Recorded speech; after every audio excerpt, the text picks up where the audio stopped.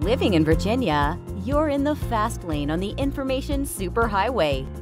We've invested $3 billion in Virginia's broadband network to give you one of the fastest internet connection speeds in the world, so you can build relationships, bring new business to our state, and meet the future of education.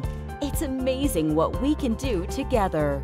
Visit VCTA.com to learn how broadband connects the Commonwealth.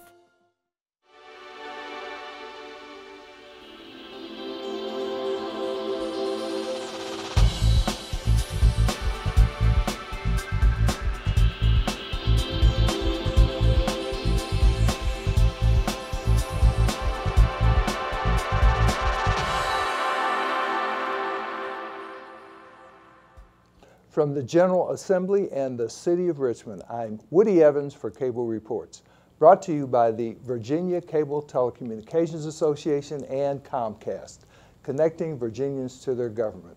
We're very pleased to have two members from Southwest Virginia. Senator Ben Chafin, good to see you, sir. Good to see you.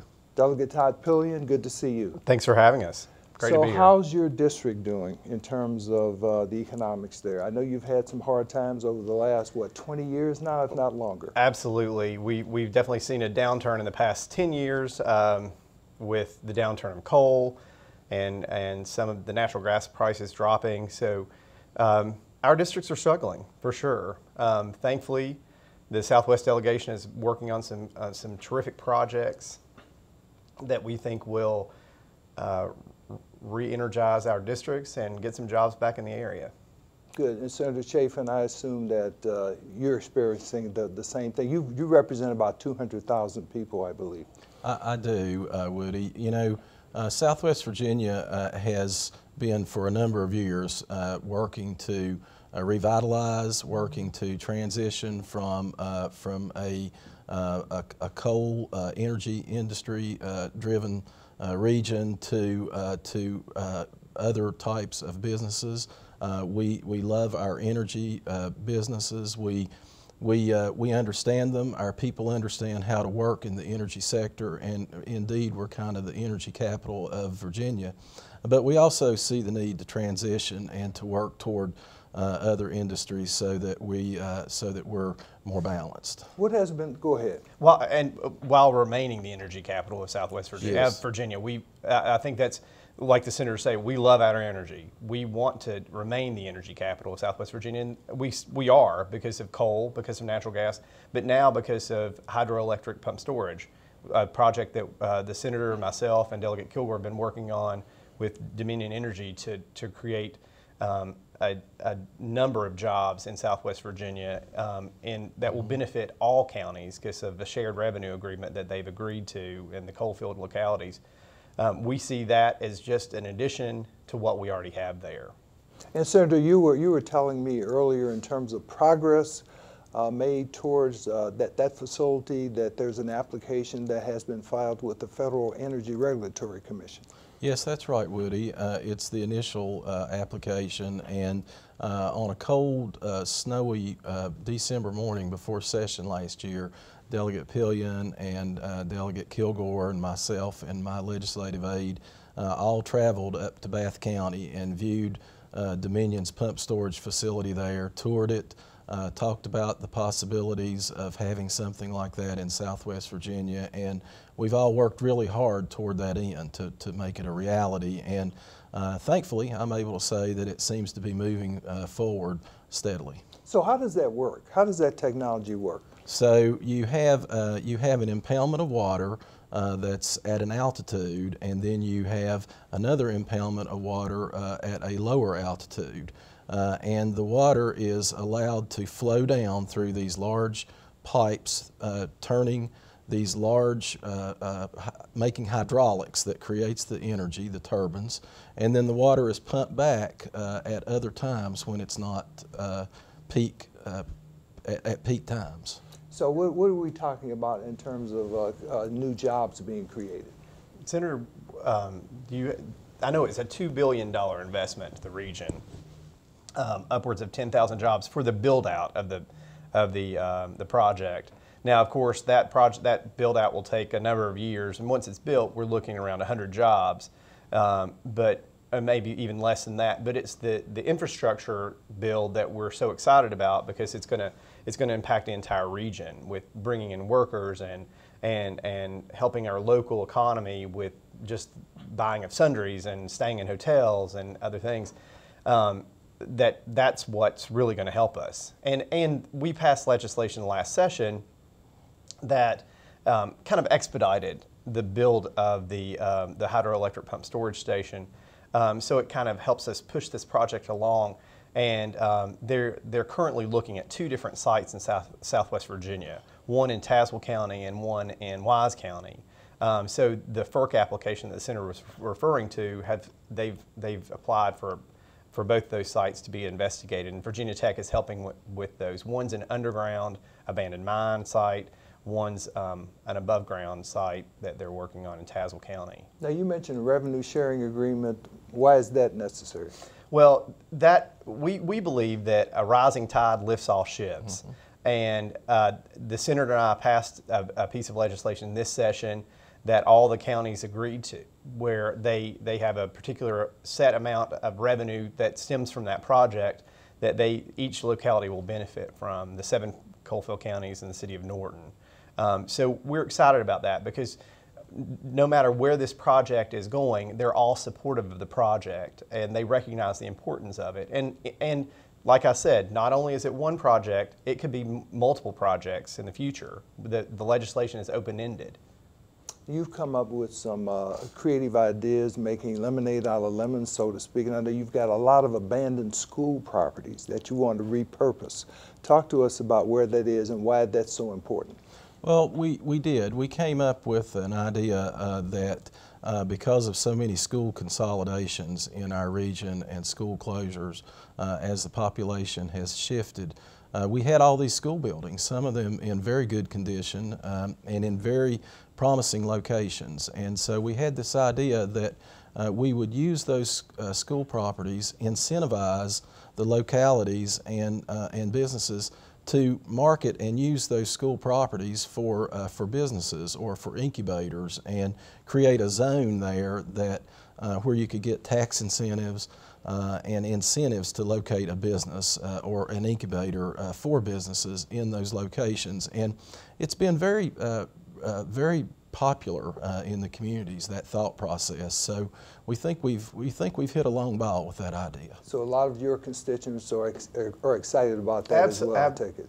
Absolutely, because the fear that they have is that these community centers, which were schools, the communities were built around these schools, and that's where the hub of the community was, were going to become abandoned and eyesores and just sit there empty and idle, when they could, in turn, what our legislation will do, will help them become another hub of a business and re-energize that community. It's really what we're looking at doing, is re-energizing Southwest Virginia. That's a good way to put it. I like that. Coal tax credits are very important. I understand that those credits had expired at one point, and you've been trying to bring those back. Why is that important? That's important because coal is a revenue generator in Southwest Virginia. It's a job creator, and we know that when those coal tax credits are in place, that we have a positive movement for producers of coal to employ more people. Talk to us about those coal tax credits as well. So Woody, this year, the coal tax credit bill, I've carried it for a number of years.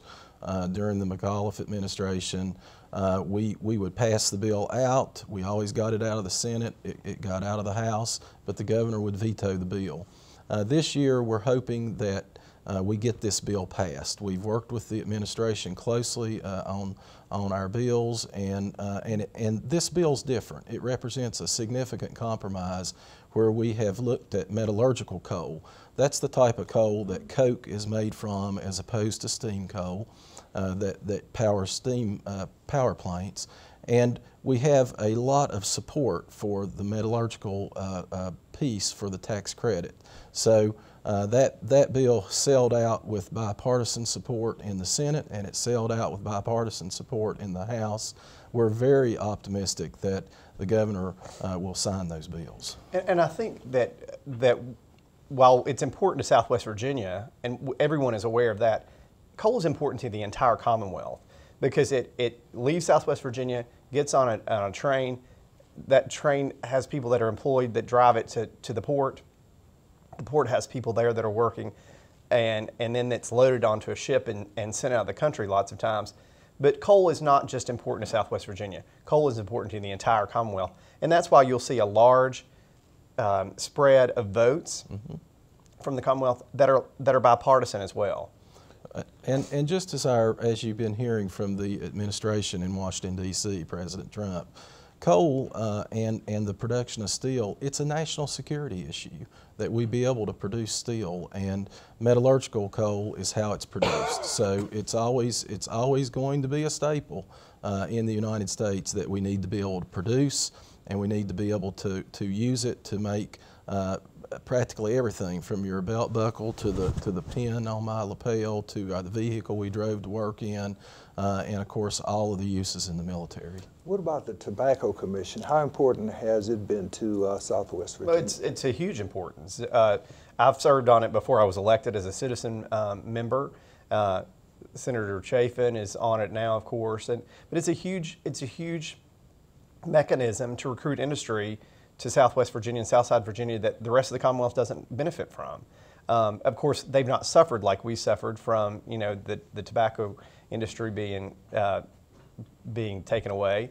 But we have that Tobacco Commission that does great work and provides incentives to recruit businesses that other regions can't benefit from. So. Talk to us a little bit more about that commission. Absolutely. Well, we'll be meeting tomorrow. We have a meeting tomorrow evening here in Richmond, and we're looking at a number of things that will have a positive impact on the tobacco footprint in Southwest Virginia. In terms of just recently, we had funding of $2.9 million for a mega site park in Russell County that's going to produce a one-of-a-kind park for Southwest Virginia with about 1 mile of rail siding that will have gas and 67 kV electricity to it. It's going to be a wonderful park for all of Southwest Virginia. And then, of course, broadband access. Right now, we've got incentives to put broadband out into rural areas, and it's so important that we continue to get this done, because getting broadband to our rural communities and that last mile, getting it out to those last miles, represents a way for us to take the mountains that we cherish and love, that we live in, and flatten them for the purpose of communicating with the world and bringing the world to us. Now, what about tourism? I take it that's something else you're looking at. It's a beautiful district that you have, your senatorial district. That whole area is just beautiful, and you need to encourage, and I'm sure you're doing it now, more tourism. Definitely more tourism. We are doing great things with tourism in Southwest Virginia. We've taken some coal roads and turned them into what's called the Spearhead Trails, and those are all over Southwest Virginia now, and they're bringing people in from not the Commonwealth. They're bringing people in from Ohio and Pennsylvania and other places to spend their money in our local economies, which is great, while we can benefit from those as well. Of course, we have the Clinch River that's terrific and provides us with a beautiful place to float and fish and enjoy the stream. That's one of the cleanest in the world. And we have lots of great things. I have the Barter Theater in my district as well. Our communities are coming together and recognizing that tourism is just an addendum to what we already have going. What about that Spearhead Trail? I understand it's going to be mechanized. Oh yes, it's for four-wheelers and motorcycles, and we've got, each year, we've got thousands of people that are traveling to use the Spearhead Trail system. It represents hundreds of miles of these trails that are located upon coal mining land, coal company land and gas company land that agreements have been signed to allow the use of. And it works in conjunction, hopefully will work in conjunction with the McCoy-Hatfield Trail over in West Virginia and be able to connect those trails up. That's our dream, but right now, for the first time ever in 2017, we returned all the money to the Commonwealth that had been used in that budget for supporting the Spearhead Trail. All the money was returned. It all came back in taxation dollars, and that's not counting all of the local taxes and local monies that were collected by local businesses serving that system. What about UVA Wise? And you can comment on what he said first. UVA, I'll go ahead and start with UVA Wise. UVA Wise is, we know that of its importance for Southwest Virginia for economic development, as well as educating our youth and keeping our youth at home to be educated and trained and stay home to work. So that's reflected in our budget as well, both Senate and the House, and the governor's budget. The governor, both governor candidates took the importance of UVA Wise and its expansion to heart, and it's reflected in his budget. It's in our budget as well. And we know that the expansion of graduate programming at UVA Wise is going to be a great thing, and it's going to open up a world of opportunity for us to recruit industries in and show them that we can start training their workforce at a university level. And that's what we're hopeful for. How difficult is it to keep young people in your district? Are they moving out, or are you able to retain them in terms of the job market that's currently there? Woody, we're losing our young people. I mean, the simple truth is we've had a trend of our young people moving away for better job opportunities. So what we're hoping to do through the funding of UVA Wise and growing that campus, we want to create an economic engine there in far Southwest Virginia that ultimately one day will even rival Virginia Tech and will rival James Madison University. We've seen what those kinds of schools, once you reach a certain level of momentum, what they can do for a community, and we know what it will do for Southwest Virginia, and we have to build that economic engine. What about agriculture? Is it a driving force in your district? Agriculture is, you know, and we are still heavily engaged in agriculture and making sure that our farmers are supported. And it's one of the biggest, if not the biggest industry in our district. And we are always supportive of making sure that they have what they need, and we're not over-regulating them and burdening them with regulations from the state. So what are we talking about in terms of agriculture? What kinds of crops, and do we have pork, and do we have cattle as well? It's cattle. Primarily in Southwest Virginia, we have a beef cattle industry, and it's really big too. Some of the counties are in the top 5 and top 10 within the state for beef production.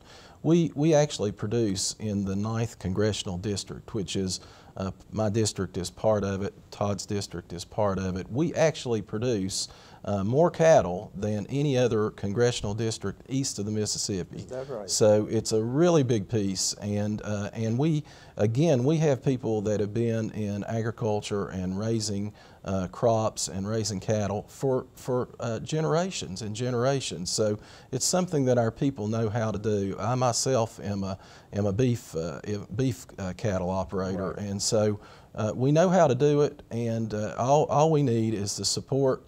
Not the regulation of our government. We need the support of our government, and we'll continue to feed America and the world. Timber is timber an economic driver? Timber is definitely not as much as cattle. I grew up on a cattle farm in Lee County, and that's how I paid for my college education. So it teaches you a strong work ethic, and we have, like Ben was saying, we have century farms that have been in these families for generation over generation over generation. They know what they're doing. They do a great job, and we should let them do a great job. So do we have corn? Do we have soybean that is being produced? I would say the corn that is grown is to feed your cattle. Right. Yes. We're not producing it for export. Right. What about soy? Any soybean? No huge amount of soybean. We're primarily raising grass crops, hay crops for feeding our cattle, and hay for feeding our cattle, and so the land just doesn't lend itself to large row crop production. Any opportunities for agritourism there as well? We've talked about agritourism quite a bit in the recent years, so that's something we are looking at. Have any people there starting up wineries or breweries or anything like that? We do have wineries and breweries popping up around the region, and they have been very fondly received by the people of the region. Absolutely. I have one in Abingdon. We have a great one in St. Paul. And we have a couple wineries in between, and they go right along with the tourism aspect, but they also provide a nice place for our locals to enjoy. What about some of the experiments that are going on with industrial hemp, as some people refer to it, rope, not dope? Right. Well, I carried a bill early on in my career here in the General Assembly trying to move that forward. I think our farmers, if given the opportunity, if we can get industrial hemp, get it off of the federal list so that our farmers can grow it, they know how to grow that type of crop. It's similar to tobacco. Exactly. It's similar in production to tobacco, and we have the type of land that would grow that crop, and I think our farmers would know how to handle it, and it could be another staple, another farm staple that our farmers really need. They really need that to replace the tobacco production. You mentioned burdensome regulation. I understand that there's some bills that have advanced that the governor is likely to sign dealing with the reduction of unnecessary and burdensome regulations by 25%, I believe. I assume that's something that pleases you. Oh, always. Less government is better government. We always believe that. So anything that we can do that is to eliminate unfunded mandates to our localities is always something that we are supportive of. We want to give our localities and our farmers and our communities and everyone in our districts the opportunity to thrive without overburdening them with regulations from the Commonwealth. Now, Go Virginia was created, I think, last year. It's still in its infancy. It encourages localities, counties to cooperate more in terms of economic development. How is that progressing in your district? I think it's progressing. We're right now, we still don't have a regional director. That person has not yet been found, the right person for that regional directorship. But you know, Grow Virginia is something that represents the future. I know when the delegation, the Southwest delegation, appears at economic forums, we've been speaking for a number of years now to our localities that the way that we will win, the way that we will compete with larger areas is by a larger gathering of our localities and putting them together and using our resources together in order to have more resources to offer for income and industry. So it's just the day of any individual county being able to always go it alone, that day is fast approaching yesteryear. And I think a prime example of how we've done that in Southwest Virginia is the revenue sharing that Ben and I carried this session for pump storage. That is a prime example of how Go Virginia could work in Southwest Virginia, and I think that passage really resonated with the localities that, okay, this is what Go Virginia can do as well. And Go Virginia just requires two counties to come together, I think, whereas we got all of our coalfield counties and the city of Norton to come together for that. So they realized, just like our motto is a rising tide lifts all ships, and they're recognizing that, and we see that that's working in Southwest Virginia. I think House Bill 222, sponsored by Will Moorfield, is in a conference committee now because there was a different version produced by the Senate. It's another creative way of trying to attract businesses by way of tax incentives, relief from the state income tax. Where do you think that's likely to go? Well, it's in conference, and of course we're supportive of that. We think it's a great idea. Anything that we can do to recruit and incentivize industry to move into the state and move into our districts is a good thing.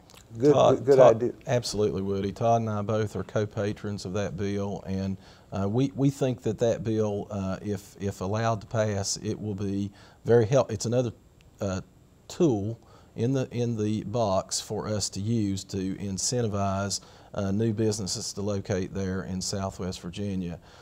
You know, just like Go Virginia, just like we were talking about revenue sharing, that's all pretty new to Southwest Virginia. Those concepts are new, and getting people on board as we get our constituents to buy into that.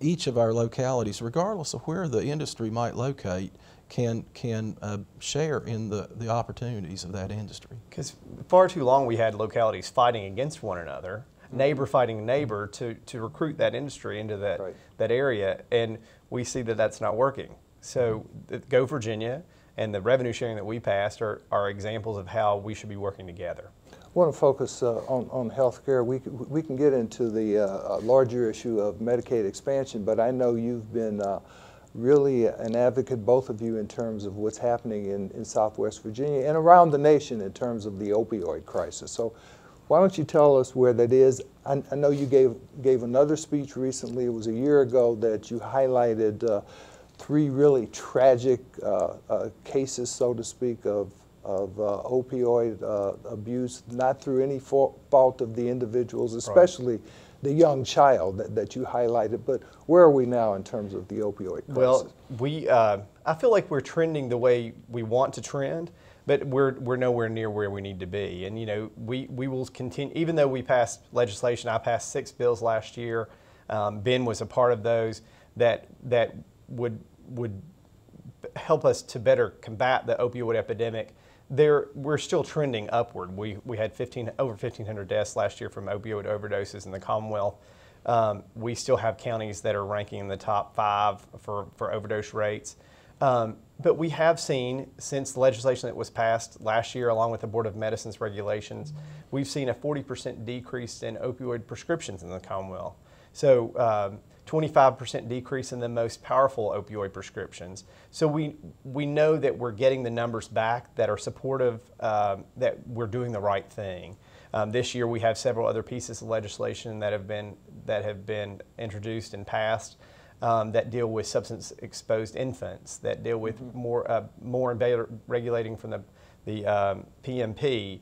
And various and better tracking of naloxone. So we're still making that priority a top priority, and we're seeing good progress toward the goal that we want. A real public health crisis, but also, excuse me, a criminal justice issue, to the extent that you tighten up the regulations on the prescription drugs, and people unfortunately are addictive and they turn to heroin or other drugs. Woody, that is unfortunate. It's an unfortunate truth. As we drill down on this issue, this epidemic that we have, we do see people turn to other drugs. But you know, we've got to identify where our crisis is, and we have to deal with that systemic problem.